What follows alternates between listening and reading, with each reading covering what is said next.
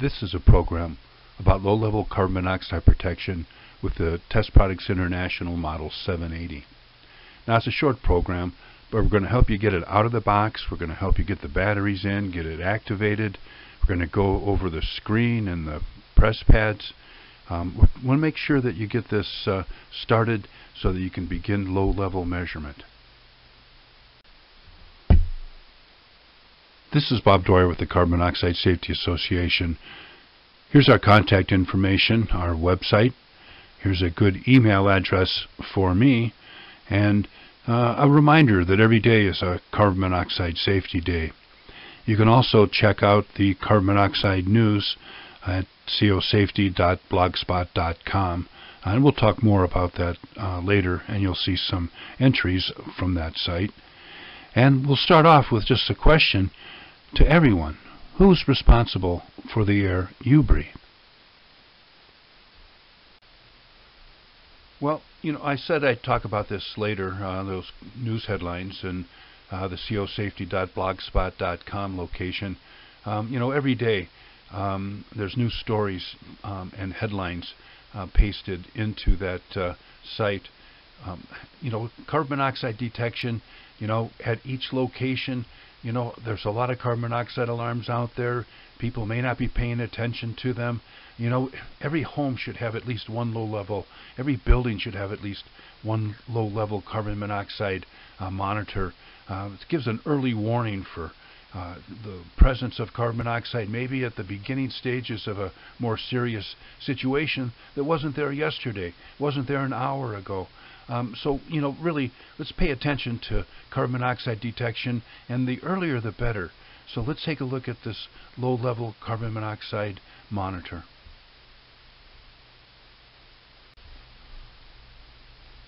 Well, we're going to talk about low-level carbon monoxide detection with the TPI 780, but we're also going to talk about other carbon monoxide alarms. There's laws and codes. We have to follow those and regulations concerning smoke detectors and CO detectors in dwellings. Landlords and responsible residents of any dwelling, we got to know them and abide by them. Some of these laws and rules specify you have to have a specific listing, a UL 2034 listing for the law of carbon monoxide alarm detection, but that's not to say you can't have one that goes off earlier, that provides you with a safer, an earlier warning. They say on smoke detection, the earlier the better. Doggone it, the earlier the better with carbon monoxide is going to make a big difference. Well, even if there's no law regarding CO alarms, come on, they provide protection. What are you thinking about if you don't have them? What about your family or friends that come visit? Maybe you're not thinking about carbon monoxide. You can learn more about measuring and detecting CO using a low-level detector that your other ones may not have provided that information for you. It's hard to be interested in something if you don't know what you're looking for, if you don't know, if they don't even give you a digital display. There's a lot of trust. I understand that part. We have to have them. I have them. But let's talk about maintenance. We're told to keep CO detectors in good working order, to test them monthly. What does that mean? The batteries, you dust it off, you do the press test and the alarm sounds. I highly recommend every home should have at least one low-level CO detector, because you can learn from carbon monoxide measurement at low levels. And actually with this Model 780, as we're going to see when we get to the lab, and we're going to put some gas on some of these alarms, and you're going to be able to see how you can use a little spray gas, just a little dash, and you can verify that your low-level monitor is responding to actual carbon monoxide. You can push that button too, and it'll make that alarm sound, but with this you can get an immediate, less than a minute response that your unit is activating and alarming. Now, when we get to my lab, it's going to sound a little bit different, be using a different microphone there. It might be a little noisier in the background, but let's take a look at testing of carbon monoxide detectors. So we're at 42 minutes, carbon monoxide levels 56 on the TPI model 780, 67 on this digital, this one 66, 55. The model 780 keeps alerting us to levels. Again, these are not alerting us. If this were to increase again over 70 parts per million, again, the restrictions on the UL 2034 models are they have to wait an hour when they get over 70. They've now dropped below 70. This unit, however, the TPI model 780 continues to alert us while these non-digital alarms sit here. And if we think we're safe from carbon monoxide with these devices, we may not be. I'd highly recommend you get a low-level monitor, and one that you can actually test with gas with the calibration cap and the little bottle of test gas.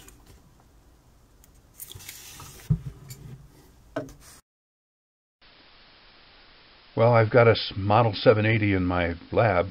Let's go take one out of a box, pull the instruction book out. Let's take a look at the facing. We'll get some batteries in the unit, and we'll get it activated, and then we'll run some tests through it.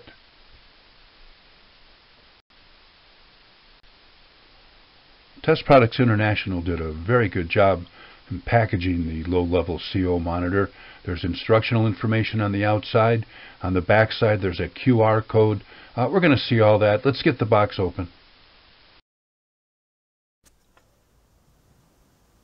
Well, I highly recommend that every home have at least one low-level carbon monoxide detector.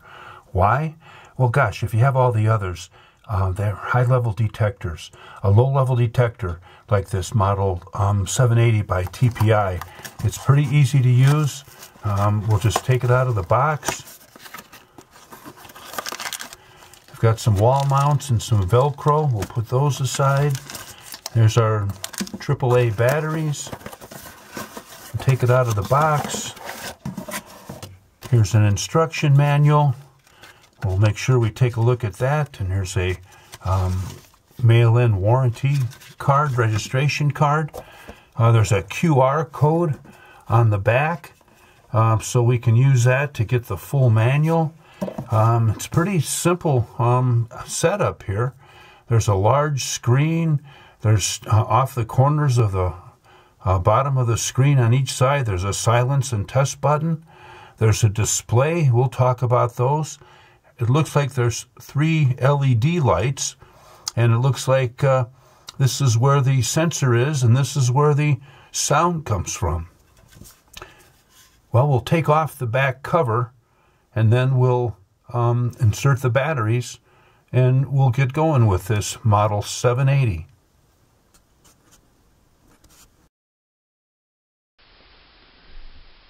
Okay, this unit runs on AAA batteries, just 2 of them. They'll last about 6 months. The thing that makes the batteries wear down is the alarm sound. So pay attention to the alarm, and pay attention if you have carbon monoxide in your home. There will be on the screen, there will be a low battery indicator, and the yellow LED will be flashing. So you have some help there, but it's important. You need to know you have control over the safety in your house with this low-level carbon monoxide monitor. Well, low-level CO monitors are not only an early announcer of the presence of carbon monoxide, perhaps the onset of a more serious condition. They can provide early detection of hidden, slow-moving, slow-smoldering electrical fires, as an example. Well, we'll just go ahead and we'll put in our AAA batteries, our 2 AAA batteries. Now we're going to go ahead and slide on this back cover. Now this is the switch. Now once we do this, this is what activates our alarm. So I'm going to go ahead and activate it. And as you can see, there's a countdown. 5, 4, 3, 2, 1. It gave us our 3 beeps. The power button flashed green, letting us know that it's operational. We check the alarm LED, the red one, and then the yellow fault. Okay, so there's no carbon monoxide in the space that we're on.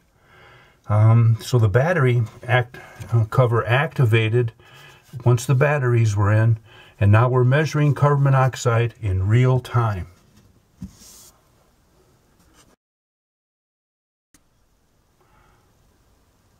Some of you may be surprised to see numbers appearing on the screen, or it may alarm in less than 30 seconds or so after you've activated this detector.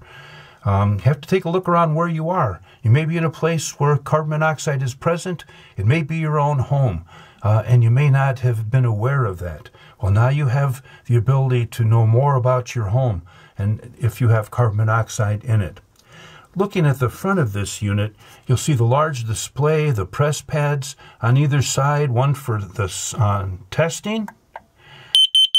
Okay, that certainly works and lets us know that the lights are flashing and all the electronics are engaged. The display on the right now it's showing real-time measurement of parts per million of carbon monoxide. One press of the display, it goes to peak, and we've just opened up this detector out of the box. It hasn't detected any carbon monoxide. If there was, this would show us the highest reading in the last 24 hours, and that's a continuously updating 24 hours. The next press of the display, it goes to COHB percent, or carboxyhemoglobin level. This would be an approximation of how much carbon monoxide saturation there would be in the hemoglobin in your blood, based upon that peak measurement of 24 hours. So if you were in that peak that you may happen to press, and you see that next number, COHB, that tells you what the approximate carbon or carboxyhemoglobin level is in your blood.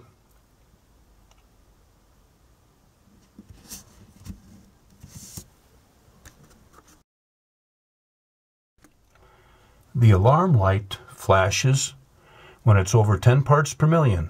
If you see that alarming and it's not making a sound, it's in alarm mode. It may be on silence. The left will flash green once a minute, lets you know that there's power engaged. And the fault, the yellow flashing light, will tell us when we have a low battery, and there also will be a little symbol up on the screen. Okay? And if we have a sensor error, it will also flash yellow. One more press of the display, and we're back to real-time measurement of carbon monoxide.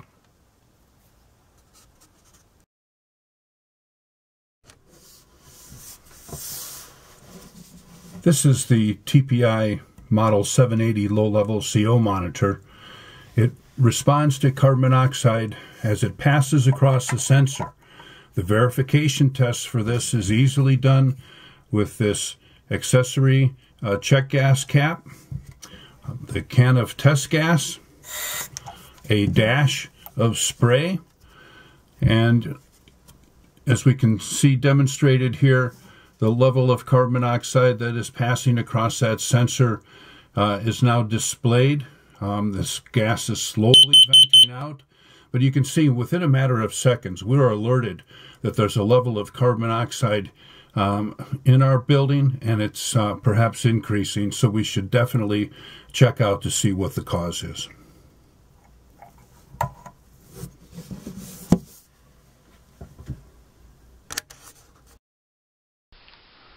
Well, we saw how quickly that Model 780 low-level detector responded to a known quantity, a certified quantity of carbon monoxide gas.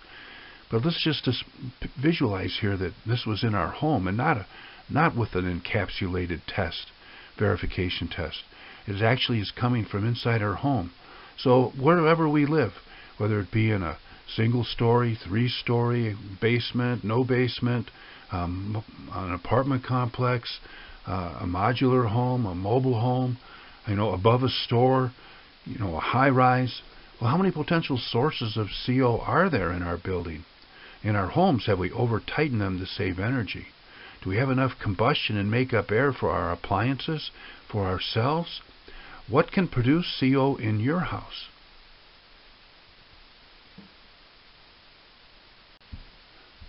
You know, you may be in a location that has low-level CO and you've been unaware of it, even though you're familiar with it and where you are.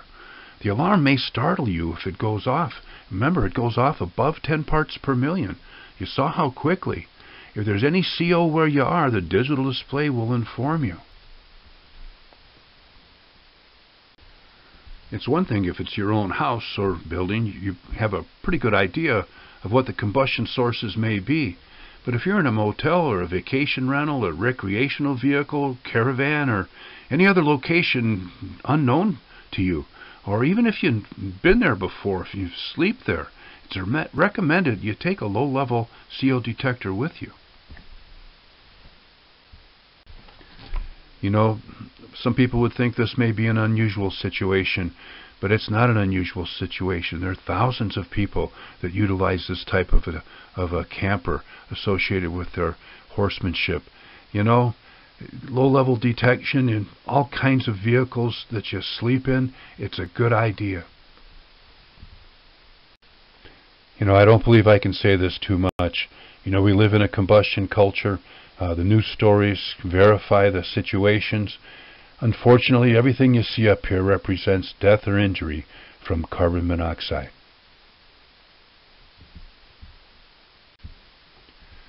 At home, is there a gas furnace, water heater, boiler, fireplace, or cooking system? Is there an attached garage or under-building parking? Are there unvented gas appliances being used, or a wood heater of some design? Do people smoke cigarettes? How close are you living to major highways or roadways? Carbon monoxide measured inside with your 780 could be coming from outside. Take your detector outside if it's not freezing temperatures or over 104 degrees Fahrenheit and see what you have around you.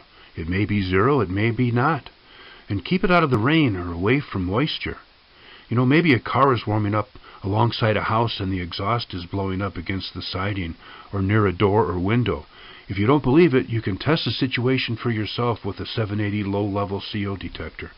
If you ever feel necessary to call a fire department when your 780 is beeping, please note the levels on the digital display and inform them when you call that you have a low-level CO detector.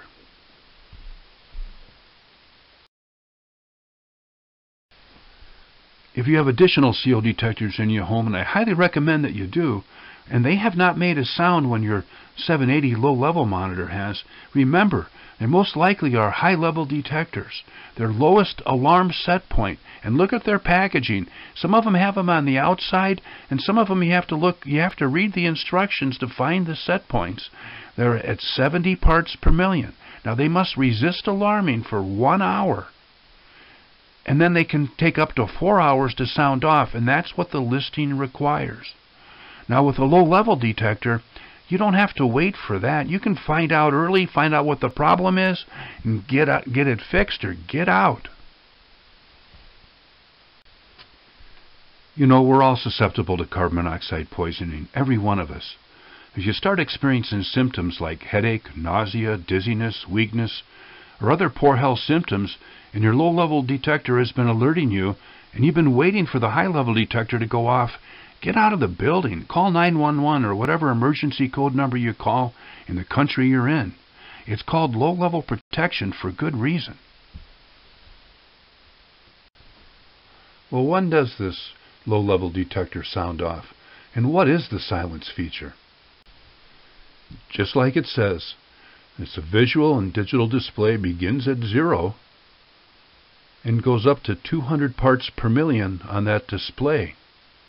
Above 200 parts per million of CO measured, the display reads high. 0 to 9 ppm, there's a visual display, but there's no alarm.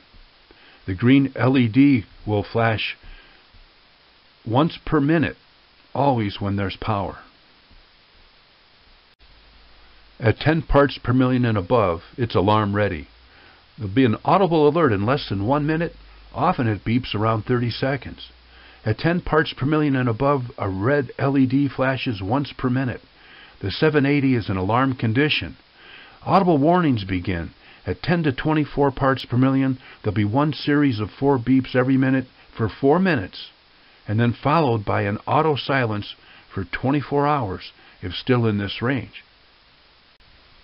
If it's still in the 10 to 24 part per million after 24-hour range, the silence is released, or it's overridden to one series of 4 beeps every minute for 4 minutes, and then it goes back to the 24-hour silence. The red LED continues to flash once per minute even while it's in silence, and this sequence will continue if CO levels remain in this 10 to 24 part per million range, or until the batteries die. If the 4 beeps every minute is interrupted by depressing of the silence button, the 24-hour silence will begin immediately. Though silenced for 24 hours, the red LED continues to notify it is alarm ready. If this level of CO exceeds 24 parts per million, the silence will be released or overridden. This goes to the next alarm and silence range. This next alarm range is 25 to 34 parts per million of carbon monoxide, and there's an 8-hour silence associated with this after the first 4 minutes. Again, 25 to 34 parts per million, there'll be one series of 4 beeps every minute for 4 minutes. And then there's an auto silence for 8 hours if it's still within this range. The red LED flashes once per minute, even if it's silenced. If the 25 to 34 parts per million after 8 hours, the silence is released to one series of 4 beeps every minute for 4 minutes, and then to 8-hour silence again. It continues this sequence if the range remains. Pressing silence pad will interrupt beeps, and auto silence begins immediately. The next alarm range is 35 to 50 parts per million, associated with a 1-hour silence after the first 4 minutes. Now, I had to use this in my little laboratory. I stuck a container that I have fashioned for taking high levels of carbon monoxide so I can contain the gas and still take a picture of the results. 35 to 50 parts per million, there'll be one series of 4 beeps every 30 seconds for 4 minutes, followed by an auto silence for only 1 hour if it's still within this range of 35 to 50 parts per million. The red LED flashes once per minute. Pressing the silence pad will interrupt the beeps, and auto silence begins immediately, but again, it's for a 1-hour silence. You should be concentrating on getting people outside and calling 911. Do not go back inside without self-contained breathing apparatus. You know, in my travels, fire departments are putting their breathing apparatus on anywhere from 10 to 35 parts per million, for sure before 50 parts per million. You know, so it's important when we get to this next level, we're at 51 to 70 parts per million. There's only a 4-minute silence. Now, when your UL 2034 listed CO alarms hit 70 parts per million, they have to wait an hour and can take up to 4 hours to sound off. Well, look, if the fire departments are putting their breathing apparatus on before this level, you should be notified. So that's why it's important you have this low-level protection. Above 50 parts per million and under 70 parts per million, there's 4 beeps every 20 seconds. There's an auto silence for only 4 minutes. The red LED flashes twice per minute. The silence press and gives you 4 minutes. Please pay attention and get out. Don't worry about the annoying sound. You should be concentrating on getting people outside and calling 911. Do not go back inside without self-contained breathing apparatus. Well, now we're in the 70 to 150 part per million range. We have a 2-minute silence. So above 70 and under 150 parts per million, we've got 4 beeps every 20 seconds. There's an auto silence for 2 minutes. The red LED flashes 4 times a minute. Again, we press that silence pad. We only get 2 minutes. So get out. Call 911. The next range, 150 to 200 parts per million, there's only a 1-minute silence. Again, 150 to 200 parts per million, there's 4 beeps every 20 seconds. Auto silence for a minute. Red flashes 5 times a minute. You press that silence pad, you only got a minute. Get out. Call 911.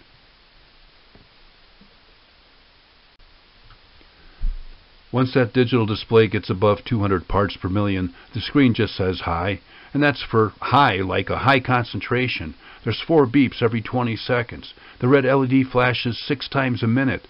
There's only 15 seconds of auto silence. You know, you really got to get out. You got to pay attention to these things. Now, your high-level detectors, I've put plenty of them in plastic bags.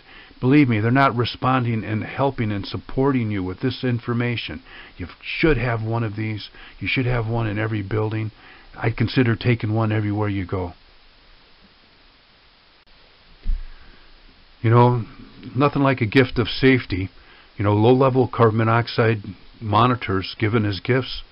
You know, what a statement that makes. You may give it to someone, they may not really appreciate it. But if it lets them know that there's carbon monoxide present where they are, believe me, they will appreciate you. There's way too many stories about people perishing from carbon monoxide, being permanently injured because they didn't know it was there or their alarms didn't go off soon enough.